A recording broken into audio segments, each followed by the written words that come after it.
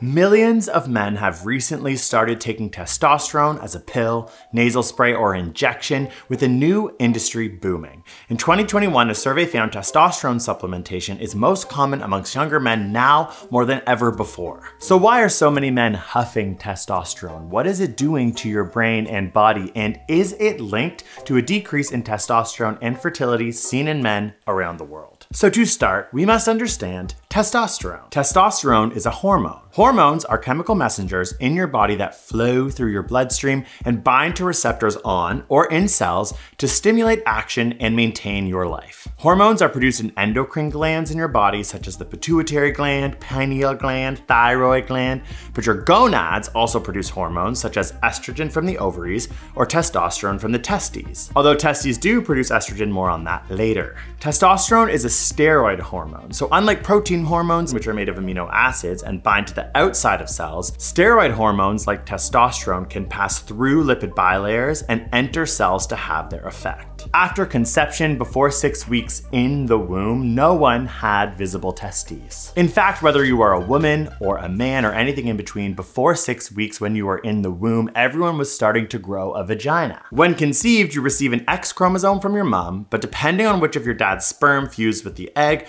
you either get another X chromosome or a Y chromosome. Before 6 weeks, all development is controlled by the X chromosome, but at 6 weeks, if you got a Y chromosome, the SRY gene encodes an SRY protein, which changes the gonads. The SRY protein causes the pre-ovaries to drop into testes, the labias to fuse into the scrotum, creating that line of tissue on the ball sack, and the clitoris grows into a penis. So yes, at first we all kind of had vaginas, then if the SRY gene kicked in, you started to grow testes and started to produce testosterone. But there are exclusions to this process because human sex is complicated. You can have XY chromosomes and can appear female with a vagina, but have testes internally due to conditions along chemical pathways that happen after 6 weeks in the fetus. This is known as being intersex. It proves that the binary of being XX a woman and XY a man is not real. For the most part, if you are XY, the production of testosterone will begin to change your life as your pituitary gland will release a hormone called GnRH, which will stimulate the production of testosterone in the testes. The GnRH hormone is decreased during childhood, but when a person with testes starts to go through puberty around the ages of 9 to 14, the GnRH hormone starts to pulsate again and things start to change. The first signs of puberty being the testes increasing in size and releasing more testosterone. The increase in testosterone is what causes the masculinization of boys. Their voice lowers, they grow body hair, start producing sperm. After puberty, the testes' continued production of testosterone is important to help maintain bone density, fat distribution, muscle strength, facial hair growth, sex drive, and of course, continued sperm production. A feedback loop in the body regulates the amount of testosterone that flows through your blood. If testosterone gets too high, a signal is sent to the pituitary gland to decrease hormones which decrease testosterone in your body. For this reason, testosterone levels can vary quite a bit throughout your life, but also vary quite a bit throughout the day. This is one reason why it can be so hard to define normal testosterone levels. So why is it that so many men are now playing with their endocrine systems and adding testosterone to their bodies? First, the most common reason for testosterone supplementation in older men is hypogonadism. Known as a TDS, testosterone deficiency syndrome, it's a common condition in aging men, but not many people talk about it. When a woman goes through menopause, there is a stark decrease in the hormone estrogen from their ovaries, causing typical symptoms such as hot flashes, mood changes, and everyone loves to talk about that. Men also go through a form of menopause. As they age, there is a decrease in testosterone from the testes and an increase in the sex hormone globulin, which decreases bioavailable testosterone. But this decrease isn't stark. This process is slow and gradual, and for this reason, in many ways, it goes unnoticed. It is completely normal, and most likely one will never lose enough testosterone for it to affect them. But 2 to 5% of people with testes over the age of 40 have testosterone levels that are too low, leading to a TDS known as hypogonadism. Symptoms include extreme fatigue, decreased sexual desire, reduced body and facial hair, increased breast size, poor concentration, brittle bones, erectile dysfunction, and mood swings. You can't just say you have hypogonadism because you feel those symptoms. They could be due to something else. You have to have your blood tested by a doctor for testosterone levels to define yourself as having hypogonadism. The concept of testosterone replacement therapy was developed over 75 years ago to treat this condition, and the Baltimore Longitudinal Study of Aging reported the incidence of hypogonadism as 20% in men over 60, 30% in men over 70, and 50% in men over 80 years of age. It's difficult to diagnose. Again, as we said, testosterone levels can vary so much throughout the day, so you could get a low testosterone reading, but not have the symptoms and not have hypogonadism. A doctor needs to consistently look at your blood in order to understand if you have this condition. But hypogonadism is not explaining why so many young men are currently taking testosterone. One study of men entering a health clinic found that 43% of male respondents were interested in testosterone replacement therapy, but only half of them were even aware of what hypogonadism was. They were not there for this condition. Testosterone supplements and therapy have increased fourfold in the last 20 years for men between the ages of 18 to 45. Again, nothing to do with hypogonadism, and it is an increasingly popular and highly marketable industry. So why are so many young men playing with their endocrine system? A good place to start is in 2003 when Harvard Medical Study found that even among men who had normal testosterone levels, taking testosterone supplements led to a loss of fat, an increase in muscle mass, better overall moods, and less anxiety. In magazines, health subreddits, and YouTube videos, it is marketed as a remedy to aging and the weakening male body. There are studies that show testosterone can increase bone density and be a valid treatment for age-related decrease in muscle mass by increasing type 1 and type 2 muscle fibers. A study on aging men with hypogonadism found that testosterone supplementation helped them bench press more and leg press more, bros. Anecdotal evidence says that men who take testosterone feel younger and more sexual.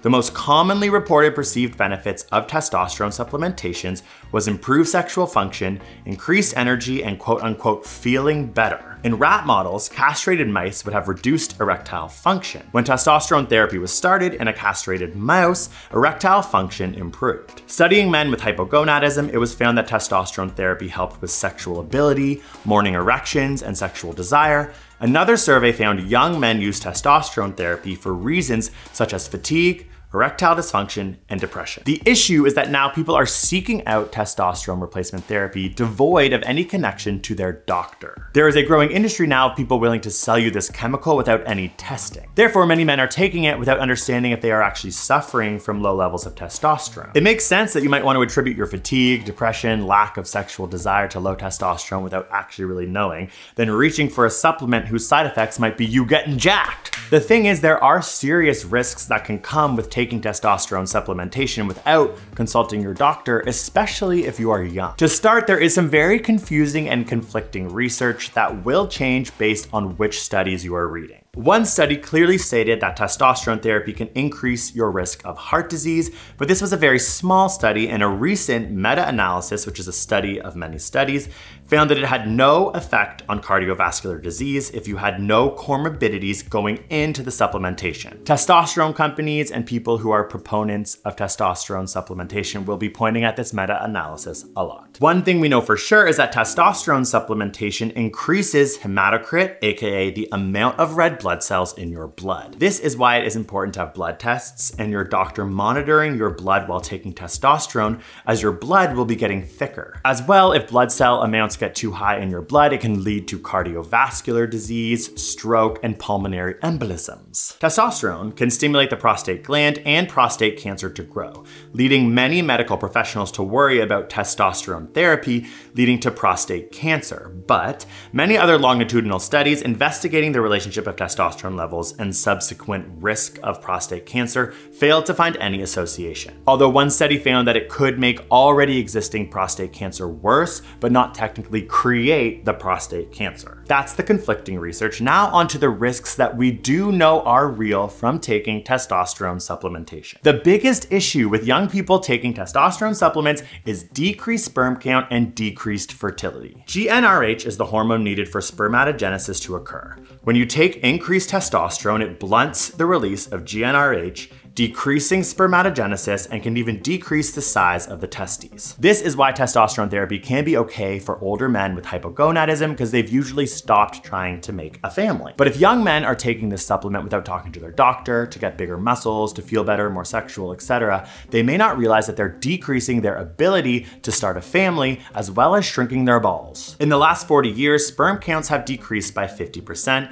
leading to a huge fertility issue, with 1/3 of all infertility issues being linked to sperm. It's important that young men understand taking testosterone could increase their chance of being infertile. As well, we have a video you can click above about how the chemicals in plastics and air fresheners and fast food packaging are actually decreasing sperm counts, decreasing taint size, and in some ways decreasing human penis size, as well as shrinking balls and leading to decreased fertility. Other issues with testosterone supplementation could be increased risk of breast cancer. There are no direct links right now as it is understudied, but the high levels of testosterone may lead to a biochemical pathway that stimulates increased breast tissue receptors, which could lead to increased breast cancer. One study of 45 men on testosterone therapy found breast cancer incidence of 11%, but it's not significant enough at this time to draw a correlation. This specific link is being studied a lot right now, as young men taking testosterone is quite a new thing, so continue to look up on its effect on breast cancer in the coming years. An increase in testosterone will also lead to an increase in sebum causing acne. People on testosterone should monitor how bad their acne can get. Testosterone supplementation also leads to obstructive sleep apnea, but the biological pathway as to why is not currently known. If you already have sleep apnea, testosterone supplementation can make it much worse and even create it in people who start the supplementation. This can also lead to sleep issues, heart issues, and insomnia. Not to mention taking testosterone might make you a nasty snorer. Testosterone supplementation has also been linked to kidney stones, as well as more emotional side effects such as mood swings, irritability, and impaired judgment. If you have low testosterone or suffer from hypogonadism, testosterone replacement therapy can be very beneficial to your life. The only way to know this is if you go to a doctor and have your blood tested consistently to understand if you have low levels of testosterone. There are serious risks that come with taking testosterone without any relation to your doctor. The popularity of testosterone supplementation in young men is continuing to grow. It's all over YouTube. It's all over like GQ magazine. So we made a podcast with even more detail about what is going on with this really interesting way that men are playing with their endocrine system. So we are going to continue to do our research. Leave any questions below if you have them for us. We'll make more videos on this topic. Thank you so much for watching, and we will see you soon for a new science video. Peace.